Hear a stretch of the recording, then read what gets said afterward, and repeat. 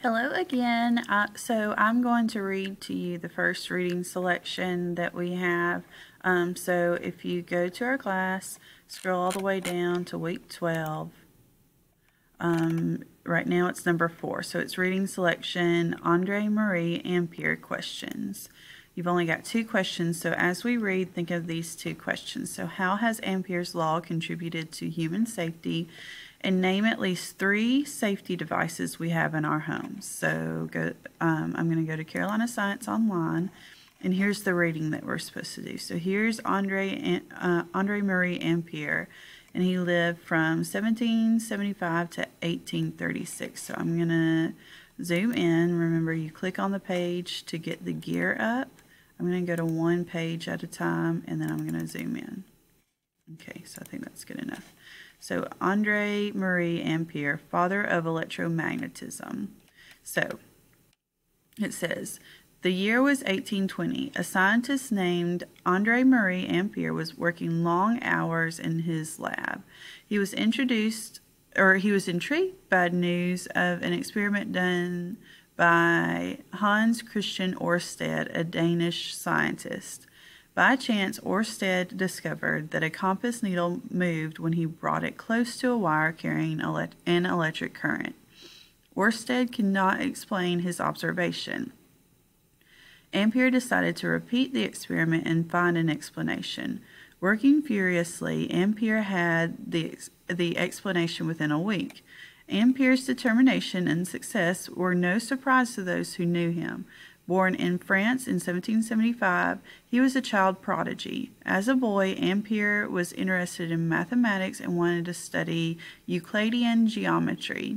His parents thought their son was too young to tackle such work, so he decided to study geometry on his own. When a librarian told Ampere that many of the books he wanted to study were only in Latin, he was not discouraged. He simply learned Latin.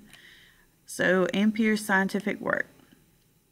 Math may have been his first love, but Ampere was also a scientist. At about age 25, he became a university professor of physics and chemistry. His knowledge of both science and math led him to many discoveries. In his investigations into Ørsted's moving compass needle, for example, Ampere was the first to show that electrical currents produce magnetic fields. So that's something that we learned about with the magnets and moving electricity in the first lessons. He demonstrated that if electrical current passes through 2 wires in the same direction, the wires are magnetically attracted to each other. If the current travels in opposite directions, the wires repel each other. He used a mathematical model to show the relationships between electrical currents and magnetism. This work became known as Ampere's law.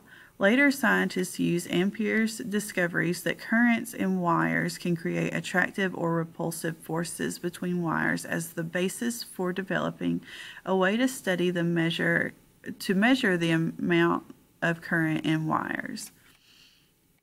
Ampere taught math and science for most of his adult life. He wrote on many subjects. Ampere died in 1836, but his name lives on. The Ampere, or AMP, and I know a lot of you want to call it AMP, and that's fine.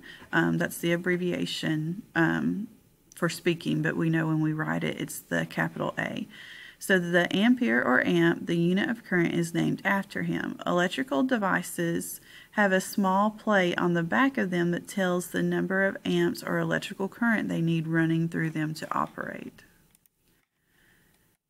So we're going to read this little side excerpt to help you answer these questions. So, current affairs.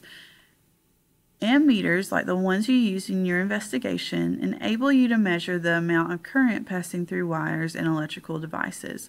Knowing the amount of current in the wires in your house, for example, is essential to keeping your house safe from electrical fires.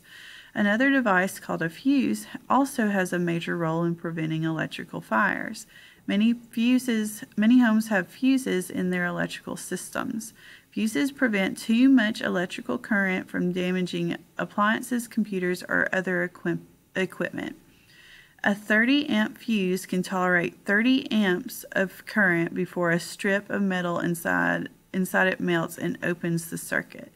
When the circuit is opened, the current stops. This prevents wires in a house from overheating and starting a fire. Many homes have circuit breakers instead of fuses. If too much current flows through the breaker, a spring in the breaker is released. The spring opens a switch and the current stops. Your home remains safe and sound. So these are the fuses that will melt. So fuses come in different sizes and shapes. The round ones seen are often found in household fuse boxes. The smaller cylindrical fuses are found in electrical devices. So some older houses have these circular fuses. Newer houses have this box of circuit breakers. So these are found in your house. This is found in electrical devices. The fuses prevent too much current from overheating wires or damaging components. When the current gets too high, the metal strand in the fuse becomes hot and melts. So these are the ones that actually have the fuse to melt. The melting of the strand opens the circuit and stops the current in that line. So just like when we open the switch and it stops current, these fuses melt and they stop current from going through. So this is a circuit breaker. Circuit breakers have replaced fuses in many homes today. Too much current flowing through the breaker releases a switch in the breaker and opens the circuit. Each breaker controls a separate line. So sometimes if you've got your hairdryer plugged in, lights plugged in, all into the same outlet, it can trip this breaker because too much current or amps are trying to go through that same area at the same time.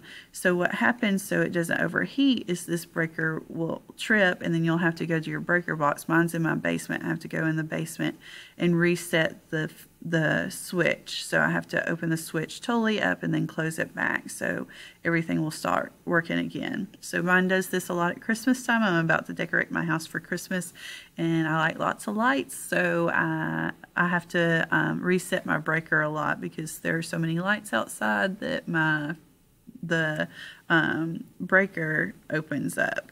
So I have to go down and reset this because I've got too many lights outside. So the reason houses transferred from these round fuses to a breaker box is because once this melts, you can't use it again. So you have to buy a brand new fuse and put it in your house. Whereas this one, you can just flip the switch. But I hope you learned something from this, and make sure that you write down, oops, wrong one, 3 safety devices we have in our home. So we could have a breaker box or the fuses. It depends on what your house has. So I want you to look in your house and tell me if you have these or this one. So my house that I had in Birmingham had these, so I had to change out the fuses if one of these melted. These go in your electrical devices at home, so try to think about some of the devices you have in your home that would have these types of fuses. But hope you're all doing well and hope I can see you again in the next couple of weeks. Bye.